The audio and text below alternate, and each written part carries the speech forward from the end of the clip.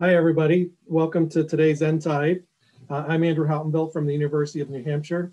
One tip for just a point of interest, the woman that's speaking in the introduction, her name's Melissa Mandrell, and she is related to Barbara Mandrell and the Mandrell sisters. So I think they're cousins.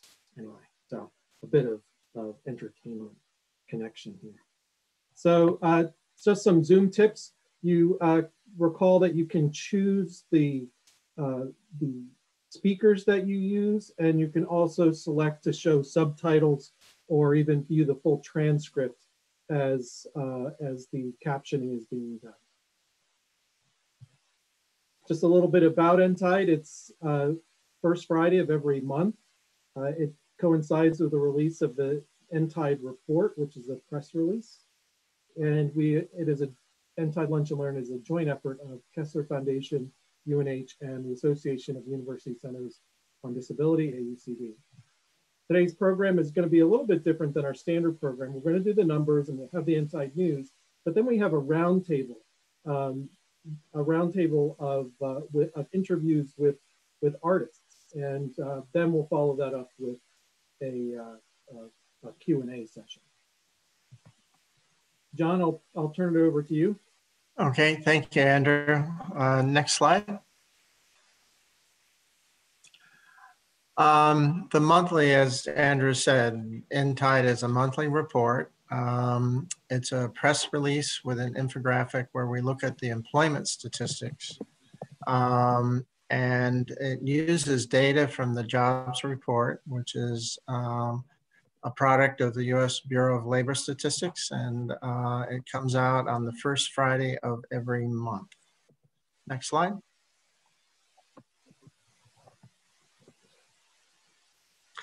The data is pulled from the current population survey, which is fielded, I think, in the early part of the month. And it's the source of the unemployment rate, which the media pays much attention to. We don't pay much attention to it because it's a statistic that can, it's hard to know what if the unemployment rate goes up or down. It's hard to know why that is the case. Anyway, it is data on civilians aged 16 to 64, not living in institutions. The data has been available since 2008 onward. That was the year that the Census Bureau added the 6 disability statistics, or 6 disability questions, I should say. And it was a long time getting the Bureau of Labor Statistics and the U.S. government to agree to add some questions about disability. Prior to that, there was only one fairly inaccurate question on disability, and that was the case for a number of years. The data is not seasonally adjusted. That's why we typically compare to the same year, the same month in the last year. But since the onset of COVID, we have been focusing primarily on month-to-month statistics. So that's what we'll be looking at today. Andrew, I'll hand it back to you. Okay, great. Thank you, John. I've been told my audio is a bit fuzzy. I'll try to be very clear. All right, so we're going to look at the percentage employed, the employment to population ratio. We're going to look back to around the Great Recession. We see, and this goes up until last March of 2020, just before the pandemic started to really kick off. And so you can see a decline during the Great Recession for people with and without disabilities. You can see people with disabilities were kind of slower to start to recover. Really, you can make an argument that people with disabilities really didn't start to recover until 2016 and 2017. And at that period, we actually saw that this gap between the two lines the employment gap between people with disabilities and without disabilities actually narrow. It was one of the first times that I've ever seen anything like that. And that's when the economy was really at full employment and really starting to really go strong. We were still in full employment during March of, during 2018 and 19, but the gains really started to flatten out for people with disabilities. Now this brings us up to March, where it was 31.7% for people with disabilities. People without disabilities was 73.5. Yes, I'm getting a note. Don't forget to project. Okay, I will project. So it's 73.5 for people without disabilities. If we add in the first month of the pandemic, when it was really when the shutdown started to occur, the employment of people with disabilities dropped from 31.7 to 26.3%. For people without disabilities, it dropped from 73.5 to 63.2. Percentage point wise, the drop was bigger for people without disabilities, but percentage wise, as a percentage of the previous month, the jump is actually slightly higher for, the decline is actually slightly higher for people without for people with disabilities. So then we're going to add in some successive months. So June, we start to see a real, June and July, we start to see some increase, although it's tapering off for people with disabilities. And really we see that people with disabilities have really had a slow rise. By the time we get to the December, this is December, November, December, we start seeing a decline for people without disabilities. And this might be the California shutdown. California and a couple other big states, we started seeing the results of Thanksgiving and the holiday season kicking in. For January, we see another decline for both people with and without disabilities. And here comes the new month. The latest month is February, this past month.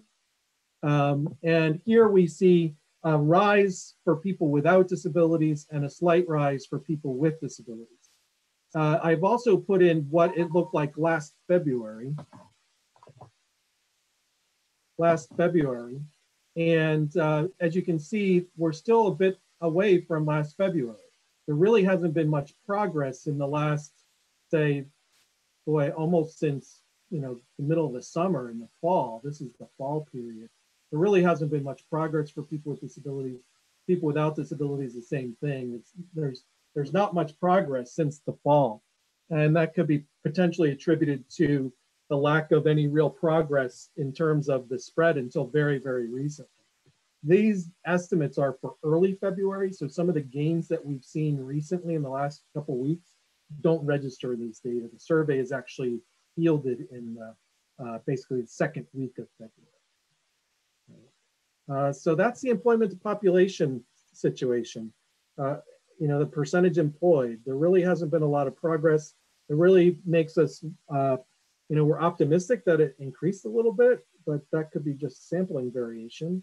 And, but with the vaccines spreading, the spread of the vaccination program, with the recent decline in cases, we're really hoping to see that this increases a bit. Although I wouldn't expect it to increase until a lot of the restrictions on certain employment, certain economic activities are removed. All right, so that's February. Let's look at the labor force participation rate. The labor force participation rate is the percentage who are employed or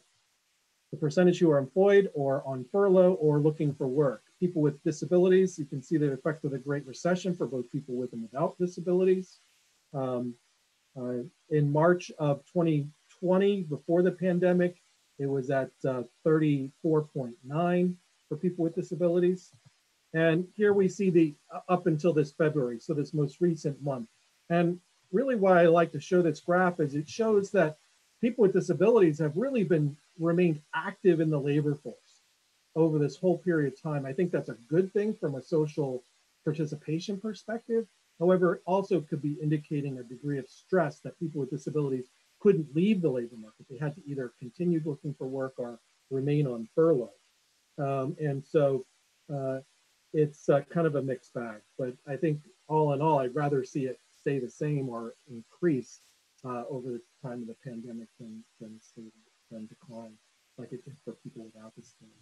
So I'm going to turn it over to Denise. I'm about a minute over, Denise. Take it away. Okay, first slide, next slide, Andrew. Hi, everybody. I'm Denise Rozell. We're going to start, as we always do, with the federal policy update. This is a lot of what I told you I thought was coming last month and didn't come, and so now here we are, still looking at the same things. The COVID relief plan, which is working its way through Congress, it has passed the House. It is literally in the Senate right now, and they have a whole ton of amendments that they are working their way through. It's something called, they call it Vote-A-Rama. That's just a Washington insider term, because in order to get there, they have a ton of amendments they have to vote on. And we'll see what happens. There's a lot of stalling tactics going on, et cetera, but ultimately the bill will probably pass. A couple things to know about it. First one is there is still, knock on wood, there is $9.3 billion in there in an FMAP bump. In other words, more money for home and community-based services under Medicaid. That's going to be a big deal for keeping people living in the community. And if you want to do any calling to your member of Congress today, call your senators and tell them that you really appreciate the fact that it's in there and you want it to stay. We are not hearing that it's going anywhere, I will tell you at the moment, but it doesn't mean we shouldn't be reinforcing it. Another thing that's in the bill, I've talked to you before about about minimum wage increases and that kind of stuff. That is not in the bill. It's in the House bill. It is not likely to be in the Senate. It's not going to be in the Senate bill because the parliamentarian said they couldn't put it in to go through this budget reconciliation process. Believe me, you don't want to get in the weeds on that. The bottom line is it's not in there. So we will be having a conversation later on raise the wage, minimum wage increases, which also includes for this community, the doing away of sub-minimum wage. So that will come later on. It's not going to come in this bill. There will be $1,400 payments going out to adults earning at $75,000 or under, and then it's scaled between $75,000 and $80,000. It's scaled. The important thing to know about that is that this time it will go to everyone, meaning including adult dependents, as long as you meet the income requirements. The past payments that have gone out have not done that. So that's a big win for the disability community. I anticipate we will see, Senator Schumer in the Senate says that we will see this bill finished before the end of the weekend. We'll see. To do that, they probably have to be there for all night, but we'll see how that goes. I want to raise, last time I talked a little bit about the apprenticeship bill. It's HR 447. It was introduced by Representative Bobby Scott of Virginia. There's some really nice language in it around disabilities. So it's an important bill. It passed the House. It has now gone to the Senate. If you want to look at something that's kind of interesting, might give us some other opportunities, that's one of them. And we're also looking in the Senate and there is some nice disability language in it, but we are also looking in the Senate to add some additional disability language. So we'll be talking more about that. I do want to highlight one other thing on vaccines. I'm looking for my language here. Yesterday, literally yesterday, CDC came out with some additional language on folks with disabilities. And we've been asking for this for quite some time. So I want to make sure I literally read the language to you because it's important. It's what it says is consider under sections, phases 1B and 1C, right? So all of the vaccines are in phases. Under 1B and 1C, it specifically says that sub-prioritization may also be necessary among other groups.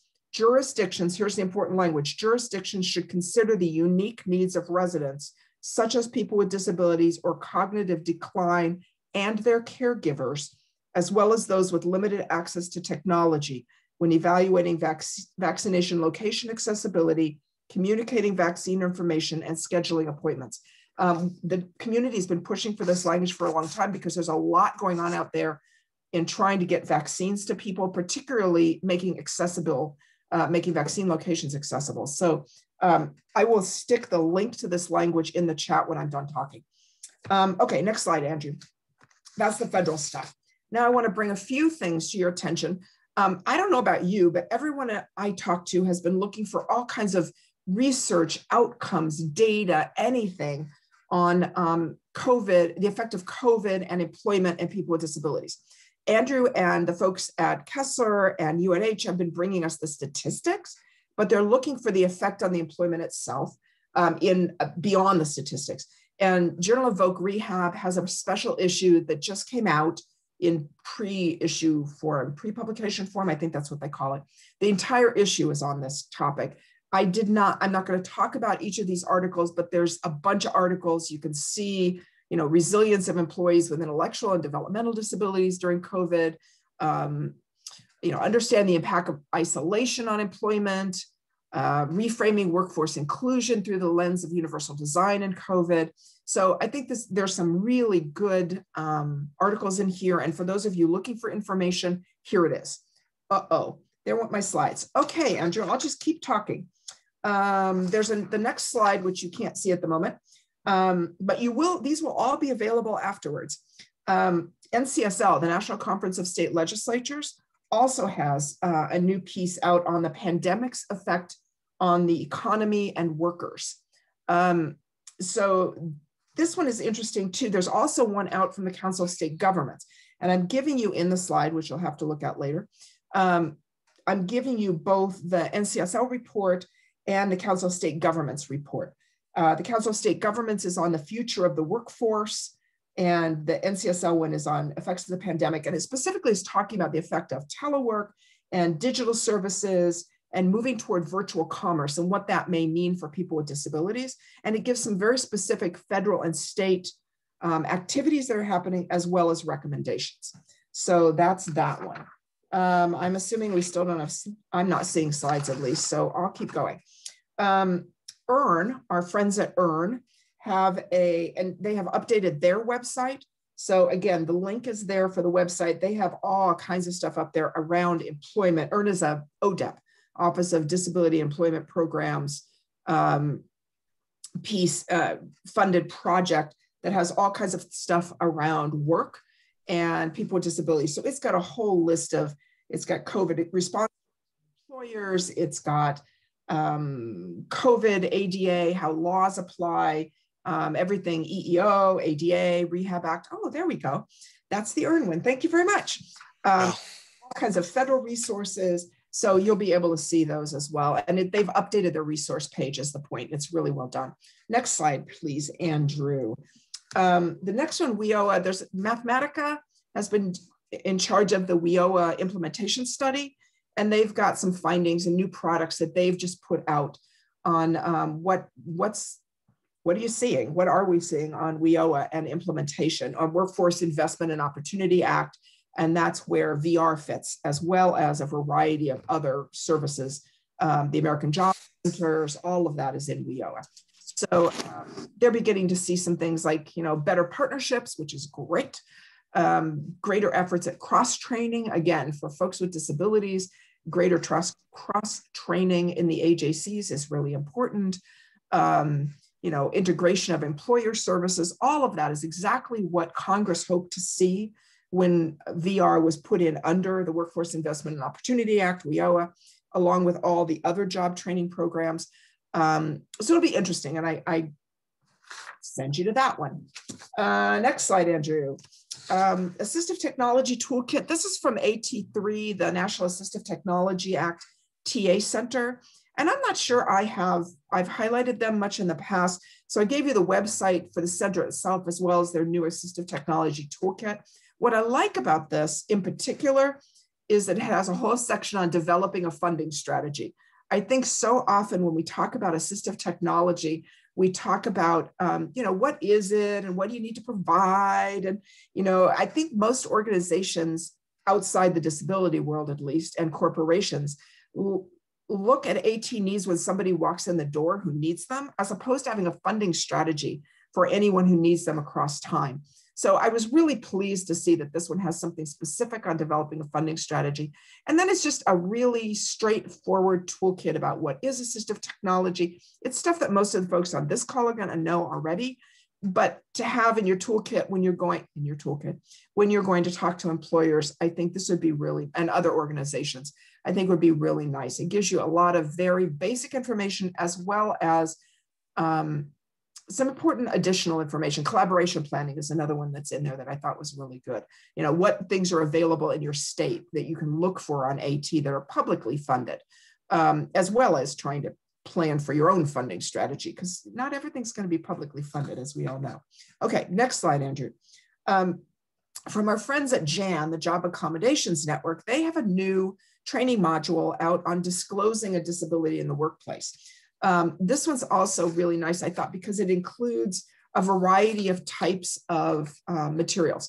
So there's a couple of videos, for instance, that show you how an applicant is making a decision about disclosing.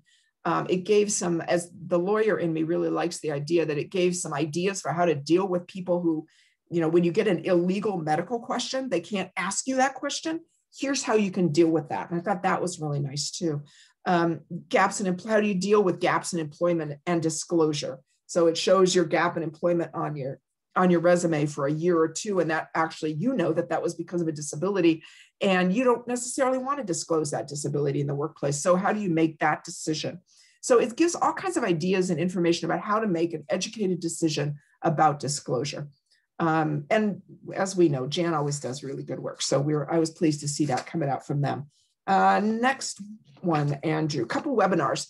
Our friends at Kessler have another one of their symposiums on artificial intelligence coming up. And this is the information for it. It's March 16th. The link is there for how to sign up. This is about screening, hiring, and onboarding using AI. And as we can probably all imagine, that often has a bias in hiring against people with disabilities and other marginalized populations because of the AI that they're using and how they're using it. So the first thing is to better understand that, so you know how it's happening. But then looking at, you know, understanding what are the risks and opportunities of that, and what types of jobs are being used for that, and how do you prepare and use the technology successfully in online interviewing so that it isn't leading to the same kinds of bias in hiring that we've seen in the past. So this is from the folks at Kessler.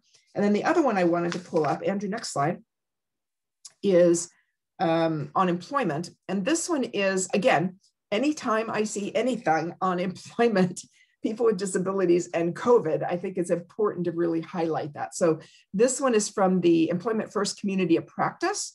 And this one is March 10th. The link again is in the slides. It'll be available afterwards. And they're going to be sharing results from ODEP, Office of Disability Employment Programs, October National Dialogue on providing employment services to people with disabilities during the pandemic. So addressing issues and solutions to competitive integrated employment during the pandemic, themes like, you know, reasonable accommodations, workforce accommodations, risk assessment, shifting labor markets, safety, obviously, telework, obviously.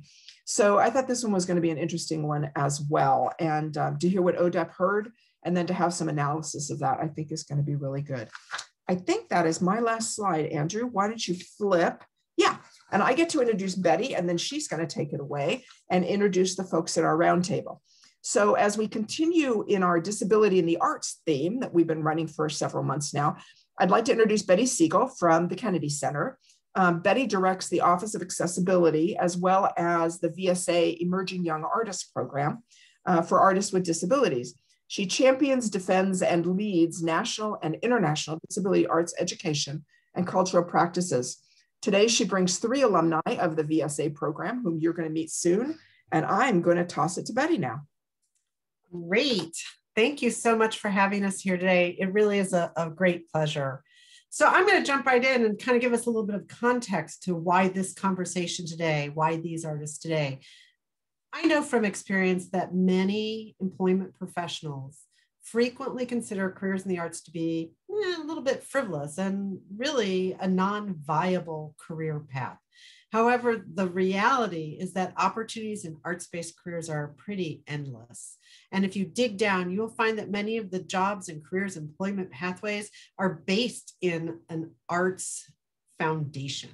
At the Kennedy Center, we start the process of developing our young artists in K-12 schools, colleges and universities, and community spaces, because we believe that education equity is a foundation and critical to making individuals with disabilities competitive in arts employment.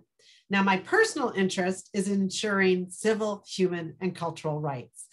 The CRPD embeds cultural rights as a core and fundamental concept for individuals with disabilities. And the Kennedy Center aims to elevate the representation of people with the lived experience of disability and acknowledge that their contributions are centered in our work. One way we do that, of course, is through our career trajectory projects. That's really hard to say. The Emerging Young Artists Program, International Young Soloists, and Playwright Discovery programs. And shameless promotion, at the very end of this, there will be a slide that gives you some of the links to those programs, which are currently open, and we are currently seeking applications from our next cohort of young artists. But that leads me to really what I want to get to today, which is I have the honor of introducing, and then I'm going to lead a little bit of an interview with 3 alumni from our career and arts-based programs. So I'm thrilled to introduce, if we could get to the next slide, Paul Gavin. Paul is a musician. He is an alumni of the International Young Soloists Program. He is a teacher, a composer, and arranger in Tampa, Florida.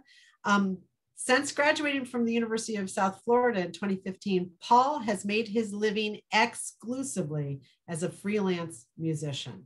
And I'm going to let him talk more about his work, but I think that one of the reasons why I brought Paul in is that he is a successful artist in the community today. Our next person, next slide, is Michelle Miles.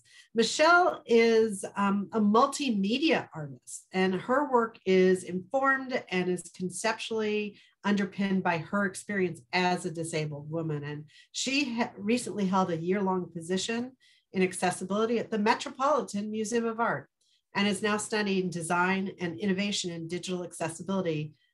So I think she is also an exemplary person to look at when we look at how people flow through different elements of the arts to develop and build their careers. My last artist today is, next slide, Oaklee Thiele. Oaklee is a visual artist, a public speaker, and a disability rights advocate whose work centers on invisible chronic illness, and she says the intimate bond she has formed with her medical alert service dog. What I think is exciting and that I'm hoping Oaklee will talk about today is her project with DisArts out of Michigan, where she has created a pandemic-focused project called My Dearest Friend to give voices to disabled people through this time. So I don't want to talk anymore. I really would like my 3 artists to come online. And if you could turn on your videos and your mics, I'm going to ask them some questions. And then I'm hoping that this will inspire some of you in the audience today also to ask questions, because I can't think of 3 people I'd rather do this with. So welcome, you guys. Thanks for being here. I'm going to start with asking Oaklee a question. So Oaklee, you're on the spot. So tell me, what helped you most in pursuing your own career path? Where has it led you? What are you doing today? Do you have any plans post-COVID? Yeah, so my name is Oaklee Thiele. I'm a white female with short brown hair. I'm wearing a blue artist apron. I have gray gloves and I'm sitting in front of a white wall. So to answer Betty's question, I'm not just an artist, I'm a disabled artist. And I think it's really important to make that distinction because my disability has had such an impact, such a positive impact on my work. And it's been really instrumental in propelling my career forward. You see, as young disabled people, we know this world wasn't built for us. We live in this inaccessible and ableist society that continually disregards the value of disabled lives and the disabled perspective. And as a result, disabled people are forced to build up their own communities, their own space, be it in person or virtual, where we can exist freely and unapologetically. So there's this deep running sense of camaraderie amongst the disability community. And as a young disabled creative who is trying to find my footing in the arts industry, I've received all kinds of support, be it emotional support, financial support, career advice from so many established disabled professionals who quite literally just want to see the young disabled creatives of today succeed. So as Betty mentioned, I am an alumni of the VSA Emerging Young Artist Program at the Kennedy Center. This program completely changed my career and my life. For those of you who don't know what the program is, the Kennedy Center flew me out along with several other artists to DC for development workshops and an exhibition opening. And I remember very clearly that that was the first time meeting other disabled artists like myself, and the first time that I felt a sense of pride towards my disability. And so after leaving that program, I very intentionally integrated disability and advocacy into my work. And that's really propelled my career forward in ways that I never thought possible. I have since gone on to work with DisArt, a arts and cultural nonprofit based out of Grand Rapids, Michigan, on the Dearest Friends Project. The Dearest Friends Project is a COVID-19 art collaboration that has managed to reach a global scale. We collect personal stories from disabled people around the world, and after which I illustrate each one. We sort of create this digital archive. It's our way of archiving the disabled experience during this pandemic and giving voice to people with minority groups. I've also been publicly speaking for a year now about art and disability. I've co-founded several grassroots art productions with young advocates. So what I'm trying to say here in many words is that there are so many possibilities when it comes to working as a young disabled creative. I've chosen this marriage of art and advocacy and public speaking, so it's hard to say where I really plan to go in the future, except that I want to continue on this path. And there are many programs like the Kennedy Center and DisArt and even individual disabled advocates who are so readily available for support. The disability community is so powerful, and all the support from the community, that's really what's been helping me most as I pursue this career. I'll drop those links to the project actually in the chat now, but yeah. Oaklee, wow. Wow, what a kickoff. That's a great way to start.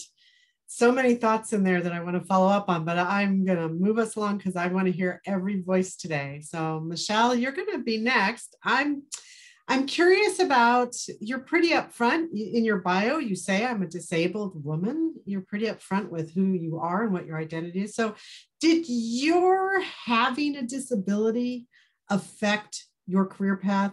You know, did it provide opportunities or did it provide barriers? Can you talk to us a little bit about that? Absolutely. Thank you, Betty. Hi, everyone. My name is Michelle. I am a white female with long brown hair, sitting in a room with cream-colored walls with a bookshelf behind me, and it's not pictured in the frame, but I'm sitting in a power wheelchair. And I want to thank you, Oaklee, for kicking us off with setting that standard of verbal description. And also, I just want to emphasize everything you said about the power of the disabled community, disability community, and also say that being taken under the wing of the disability community has really transformed me and my work as well. But to answer your question, Betty, yes, I think having a disability has 100% informed everything about my life and what I've chosen to do. And particularly, you mentioned the barriers. I think what I've reflected on, and I haven't always known, but I think what I've come to understand about my sort of trajectory as an artist and a professional is that the barriers that I've faced in having a disability have always become opportunities for me to both further my artistic practice and my professional pursuits. I think it makes sense if I explain a little bit about my trajectory. So I'm just going to walk you through my life. I started off very young as a painter and visual artist interested in paper mediums. But as my disease progressed, it became more difficult for me to use pen and paper or pencils and paintbrushes. And so I didn't think that I had a future as a painter or a visual artist in that way. So I transitioned into photography. And from there, I kind of discovered the realm of film, and that's really what I pursued throughout college. But even within the realm of film, I found that a lot of the tools that I was using were really inaccessible.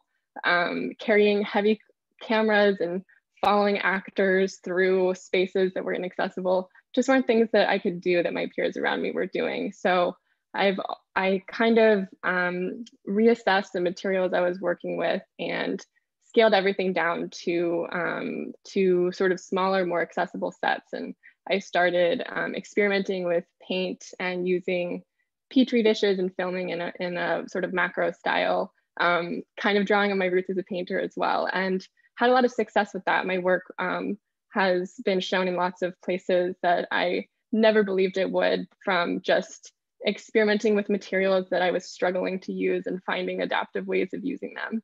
And that was kind of a transformative moment for me to realize the power of really tapping into the barriers that I was experiencing and using those parameters that I was met with as kind of a catalyst for jumping off into pushing my work in creative ways. And so after I graduated from college, I really wanted to move to New York. And I also really wanted to kind of continue studying this intersection of my identity as a disabled person and my identity as an artist. And I was very, very, very lucky to find a almost perfect position for me at the Metropolitan Museum of Art, and even luckier that they accepted me for the position. So I spent the year with the Access team, where we would put together programs for visitors with disabilities to come to the museum and experience the art at the museum in ways that use visual information, scent information, auditory information, and really just kind of expand the possibilities for interacting with art. And I think for me, that's really informed my practice as an artist, not only my kind of direction professionally. And I don't really distinguish between the two. I think that everything that I do informs my work as an artist. So once the pandemic happened, everything shifted to the virtual space, and the museum closed, obviously, and my position was a year long. So it ended right around that time. And I kind of developed an interest in shifting to the virtual space as well.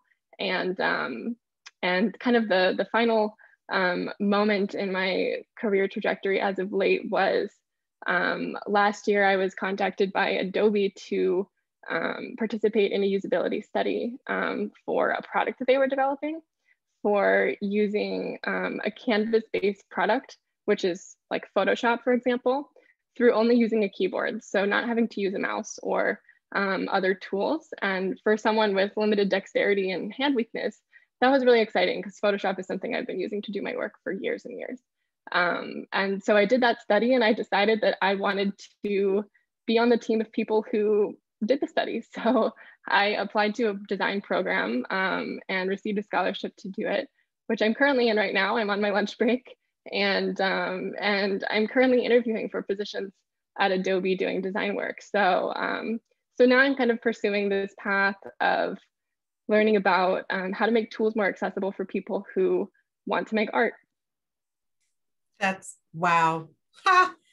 That's great, Michelle. I am really fascinated by the way that we adapt and move through space and time and to our careers. And that a career doesn't have to just always be one focus, that you can make changes and shifts and you reach that fork in the road and you make a decision and your career goes a different way. But it's always, your career is always foundationally, it sounds like, going to be rooted in the arts. Now, our last speaker today is Paul Gavin. Paul is a musician, and I'm hoping you can step us through the following question.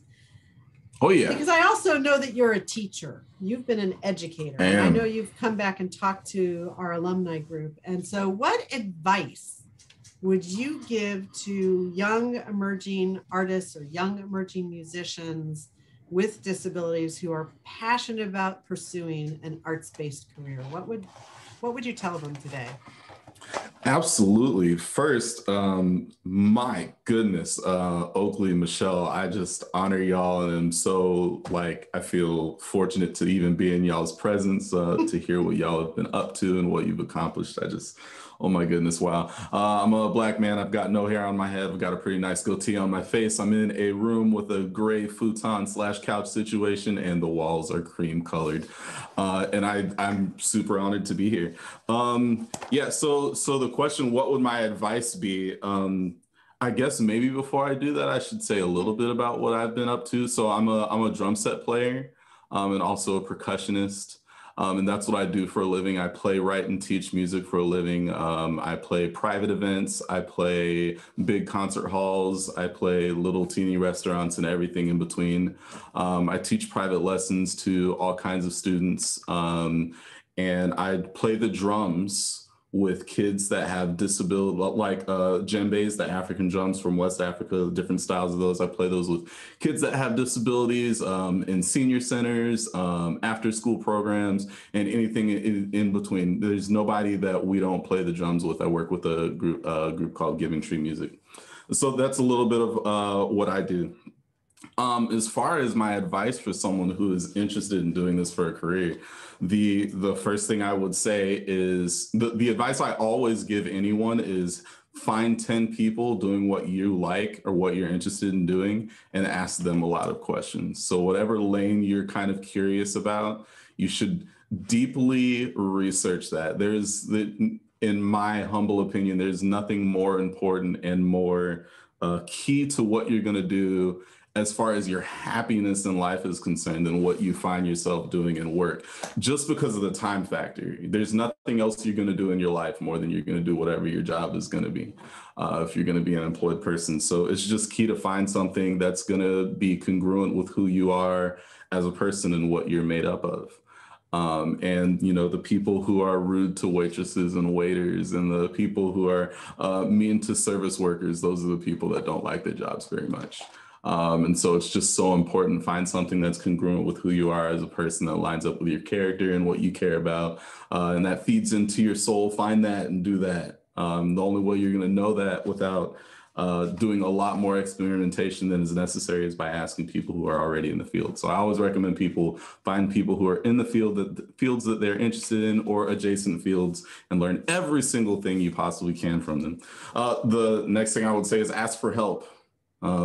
Be someone who is willing to accept help. There's no such thing as a self-made person. That's a lie. Anyone who claims that they're a self-made person is not being honest about the help that they have received in their past. And so I strongly encourage, ask for help. The biggest help I have is my wife. She's the best woman in the world. I don't deserve her. She's far better than I deserve. And she helps me in so many ways. I've received private lessons for much less than the person who gave them to me deserved. And I try to pass that on as best that I can. I've been given opportunities that could have been given to someone else who was more qualified, but someone gave me my very first opportunity, my second opportunity, my first opportunity doing something at a high level, and I got those opportunities to prove myself. And from getting those opportunities to prove myself, more opportunities came. And so I don't look back on those things and say, look at what I did. I say, thank goodness for the help that I received. And so for those of us who have accomplished anything, be a helper. Find someone to be helpful to them and look back on the things that you were given as help. Let that be a motivator to be helpful. So find a crew, find a community, get some people around you that'll push you up, that'll raise the roof when you do something well, that'll pat you on the back, that'll pick you up if you fall down. Find some people that'll get behind you and help you out. And then be that person when you get the opportunity to later on. Kind of a more practical thing is know the atmosphere that you exist in. So we in the United States, as a society, we appreciate the arts, but we don't value them. What we do value is big businesses. We value business. We value things that can have tax documents attached to them and things like that. That's what we value. So register yourself as a self-employed person, have an LLC, or be a nonprofit and be registered and be on paper so someone who doesn't speak our language can appraise your value in their language rather than appraise your value in your own language, which they don't understand. If I had not been registered as an LLC before COVID hit, I would not have been able to get the payroll protection program. And I don't know where me and my wife would be right now. But we were able to get that, and that's because I was registered and I was legit to the legit people. So know things like that. Be capable of speaking the language of people who have power over your success, and be able to communicate in the way that they communicate, and that'll make a really, really big difference. Wow. Other than that, I hope you find something that you enjoy and do that, because that's just everything. There you go. That's my answer. That's a great answer. You know what's so frustrating about today? So I just have to put a shout out to the Kessler Foundation and the folks who organized this. We needed a lot more time for this conversation, because I think, Andrew, I actually think we're out of time to ask any more questions, but no, none of us did anything wrong. We did it right. It's Andrew's fault. Yeah, that's right. He did not leave enough time for us. So I do wonder if there are any questions for us, or. Well, I think if we could probably, give a few more minutes. Maybe why don't we give you guys 10 more minutes, and if you want to ask them all three at one question, and then have them give a 2-minute response. Well, yeah. Are you prepared to answer another question, or should I just wing it? Or do you guys want to ask each other questions? I'm here to serve. Let's go. Okay. So because this is, we're looking at employment for people with disabilities, I'm sort of focusing in a little more tightly on your disabilities. Today, there's lots of challenges. You all mentioned COVID. We all know that's a reality, but we're going to come out of that at some point. What do you see as the future trends in employment for young people with disabilities who do want to pursue these different kinds of arts-based careers? We've got policy people here. Is it policy? Is it education? Is it something intangible? I'll give you guys a minute to think about that. So what challenges are there for, first of all, I want to learn from my youngers, and I should have described myself. So I am a white woman with black hair and a white shock and red glasses in a room with a bookcase and a yellow ducky behind me. But yeah, what do you think are going to be the challenges for the artists coming behind you? I'll just go ahead and I'll hop in. The challenge that we're experiencing a lot in the music world, at least, has a lot to do with copyright law and the protection of intellectual property. The internet is still the wild, wild west, which in a lot of ways is great. Education and information has never been more accessible, but the result is a lot of art is consumed on the internet. And is easily propagated on the internet. And so the results of that are often that intellectual property gets given away for free when it shouldn't be. I was one of the people that unknowingly participated in doing the wrong thing. I did the LimeWire and Napster thing when I was in high school, and I didn't know that I was doing the wrong thing. But actually that's stealing, and I stole things from people, and I still feel bad about that. So protecting those intellectual property rights is going to make a huge difference. I know that affects the visual arts world a lot as well. Great. So Oaklee or Michelle, what do you think the challenges are going to be? Oaklee? Yeah, I mean, I don't know about the challenges for tomorrow. I know the challenges for today. I mean, even just like, as I said in the speech, like, this whole world is inaccessible for us. Even I'm having trouble sort of exhibiting in galleries. I have to talk to them constantly about, things need to be closed captions. I need you to put image descriptions and things. And it's just this uphill battle of trying to explain how to make things accessible for our audiences, I guess. But it's an uphill battle. I think it's difficult where organizations, I guess I'm speaking more in the art world right now, but I think, they really value aesthetics over accessibility. And that's really been sort of causing a lot of issues for us, for sure. Great. Michelle, do you have something you want to add? Both of those answers are great, and thank you for sharing them. And I think that point you mentioned just now, Oaklee, the aesthetics versus accessibility, and the fact that it has to be a battle, I think they can coexist so beautifully. But I think one thing that has really just been a conversation between me and some friends of mine in the community this week has been healthcare and navigating not only finding healthcare when you are freelance or living off of your work, but just understanding how to navigate that system. And a friend of mine, we're both nominated for a grant this past week. Well, we were nominated and we won the grant, and it was really exciting. I know, it's so exciting, but she told me, I have no idea how to accept this money because I'll lose my health insurance. And so then she spent a whole week of her time trying to figure out how to do that. And luckily she has landed a solution, but it took a week of her time. And as disabled artists, we don't always have that time and that energy to just find the resources to help us understand how to navigate a system. So I think that that's something that definitely is something I'm still facing today, trying to figure out how to put all of my pieces in order to make sure that I'm covered with my health and have the energy to do that and still pursue my work and my professional career. Really amazing points. Andrew, kaboom, I think we just blew up your field there. Well, a lot of these are similar to what other occupations, but I think that the big thing that I take away from what all of you have said is one of the things is the business of doing it.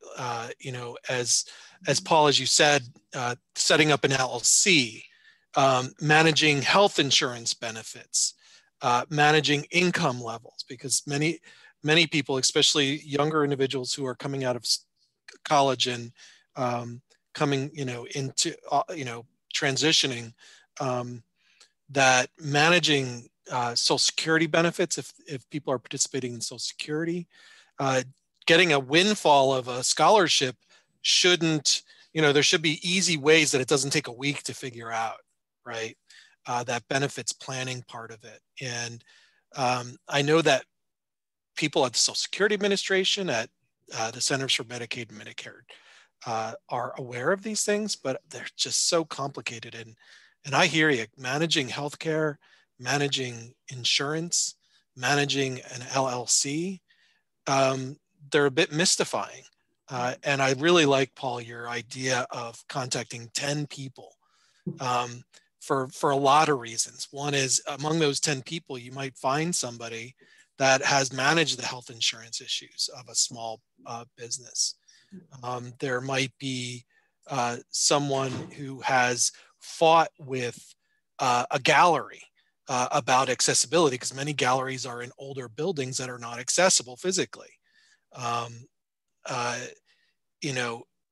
think you all are really champions of things that need to be done better. You guys, the successes, but also the battles that you've fought are really something that the policymakers and the academics need to embrace as very specific barriers.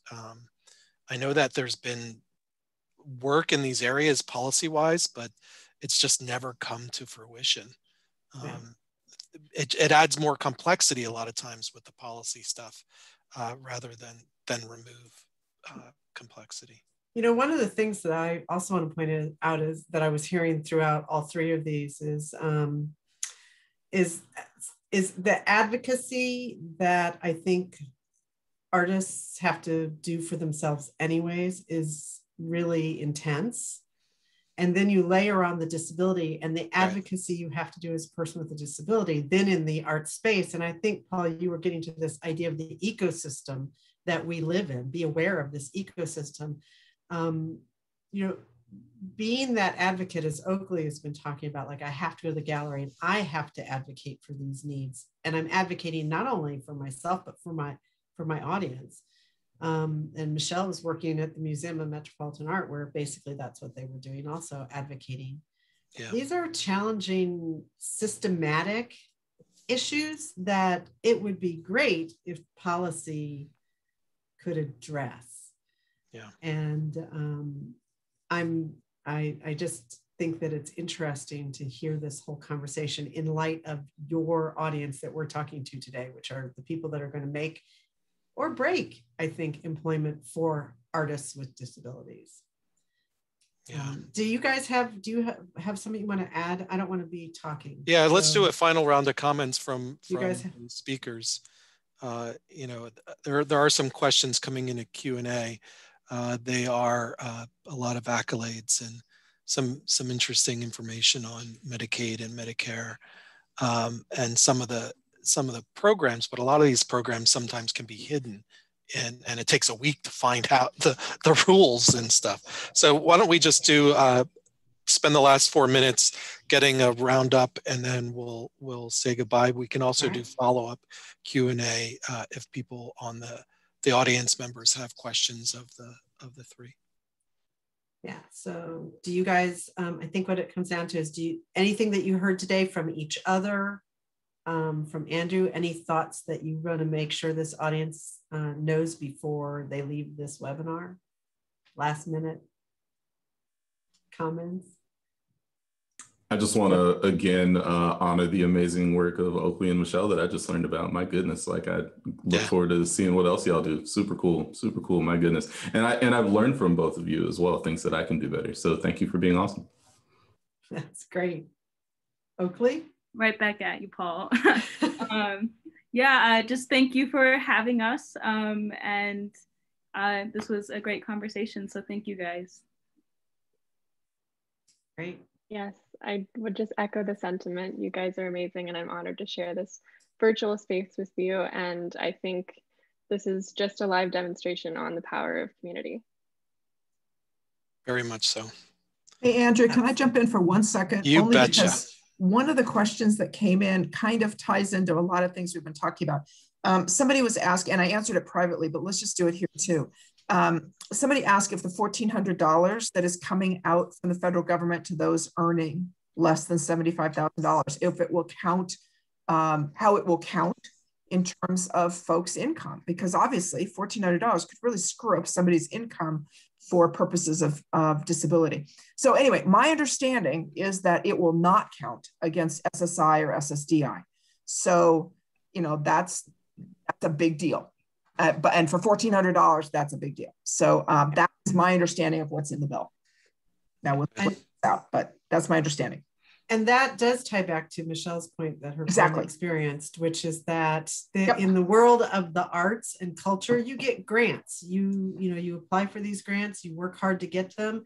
They're not always big grants. They are sometimes smaller grants, but they empower you to do your work. You know, they let you buy your paint, they let you pay your rent. And it is a shameful society that allows that puts an artist or a human being in a position where they have to choose, do I take this grant or lose my health insurance and my disability insurance? That's not okay. Absolutely. I've often said that I have two friends that are PhD economists, and to manage their daughter's Medicaid and Medicare takes both of them. All right. Well, thank you all very much. We're right at our time. I just want to just point out that it's really, really great to hear all of your stories, and I wish you all the success in the future.